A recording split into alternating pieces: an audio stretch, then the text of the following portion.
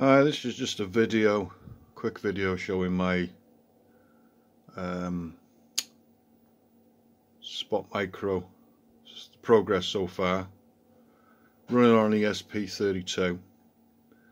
The firmware software was taken off the internet off GitHub. Took a little while to get it going. Runs on a little Bluetooth, cheap Bluetooth phone, Android phony controller. Nothing special, but it works. So far I've got it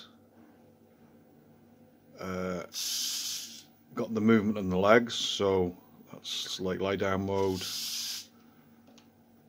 stand mode. The little LCD at the top here tells you what mode of walking you're in, different modes of walking. So this is just this normal sort of that's a very slow version of it. We can speed that up and make the stride bigger as well. It's really customizable, the software. That's a little bit faster. We can make the gate bigger. If I can do this one-handed, I don't think I can. So so the stride and the height a little bit bigger. You should see a difference there now. Okay, that's like a sort of a trot mode, horse mode. We've got, this is a different mode again, a different mode of walking again, and another mode again there of walking. Okay, this is self-balance mode. As you can see, he's not doing much, but if I just move him about a bit, you'll see the legs move, which it does work as well. I've tried it, no problem. That works really well. Took some setting up, but it works well. Switch that off, and then once we take him out of walk mode, he'll do some movements about the place. So that's him going down on his nose, that's him sitting, that's him rolling over to the left, rolling over to the right. Haven't quite worked out what this movement is yet. Can also get him to walk sideways if I put him in walk mode. So that's sideways walking mode, left and right. And then this is like a yaw, like in a plane, a yaw. Back end will move around.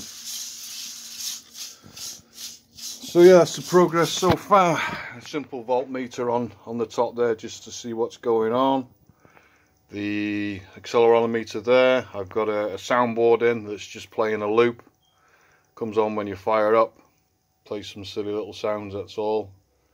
So yeah, pretty much a bit messy, but working. Had a lot of trouble with the servos.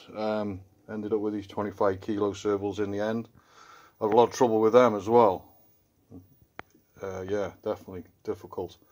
So yeah, I'm quite pleased with my progress. I've still got a lot more plans for it. I've got a screen working for it. A little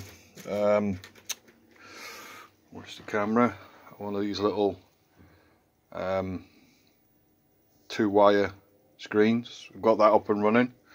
Got it to show some information on boot up and some eyes movement. Just got to incorporate it into the rest of the firmware. Had a go, but it slowed everything down a bit too much, so I've got to look at that.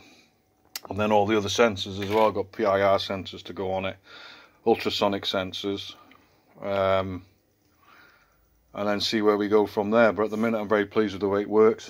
It does work really well. Like I say, it's just a long way forward now to get everything else working. Anyway, just a little insight. Hope you enjoyed it. Thanks.